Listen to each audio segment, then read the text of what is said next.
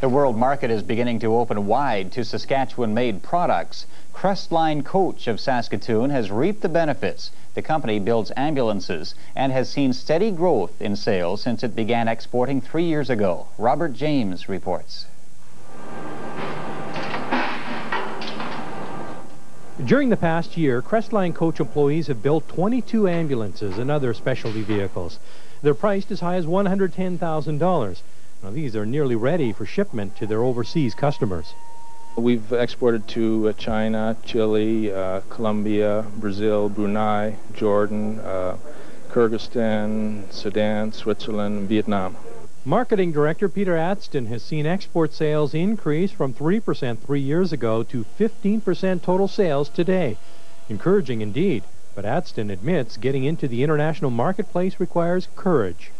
There's a lot to learn about exporting with logistics of freight, getting your product to the country, and language and currency conversions and letter of credits and all that type of thing. And while it's been an uphill struggle, Adston credits the Provincial Exporters Association and the Saskatchewan Trade and Export Partnership, which have provided guidance and support. Providing a good quality, reliable product also helps. They like dealing with Canadian business people because of the ethics or business ethics that are involved, good quality products, reasonably priced, deliveries on time. So we found that to be a big plus. Adston expects Crestline exports will continue to grow, and that means they'll need more space. So now there's talk of expanding the shop and increasing the workforce.